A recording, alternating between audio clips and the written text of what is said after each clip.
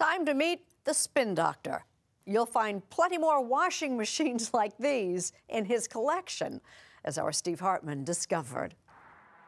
In the shadow of the Colorado Rockies, we found a man with a mountainous dilemma. Well, it doesn't look too intimidating from here. What to do with all the antique washing machines he has collected. You've got a problem. I do have a problem.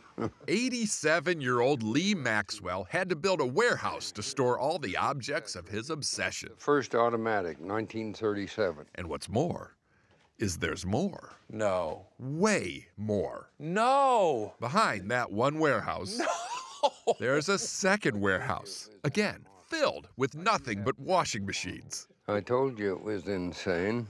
It is one of the largest personal collections of anything in America.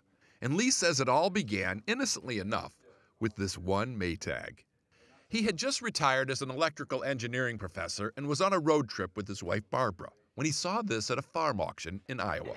And by the time we got to Maine, we had 4. And that's where the furs started to fly. Yeah. She was thinking bad things about me. Yeah. That I'd Very lost bad my things. rocker, and I think maybe I did.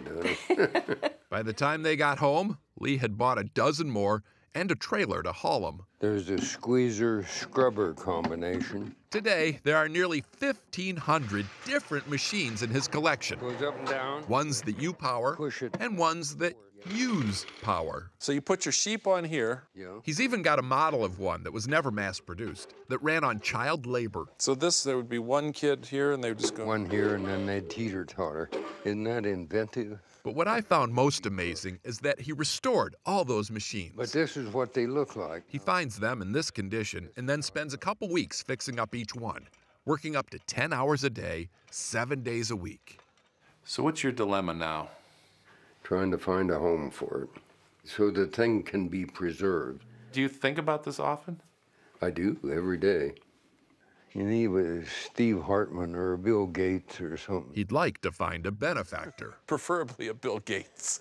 someone who could build a proper museum dedicated to the human ingenuity behind the washing machines we have today. Got a question for you. Indeed, you can't leave here without being struck by how much washing machines have changed over the years. Do you know how to turn this on? Absolutely not. I didn't think so. And how men No idea. are pretty much the same. Well, you tell me. Is it?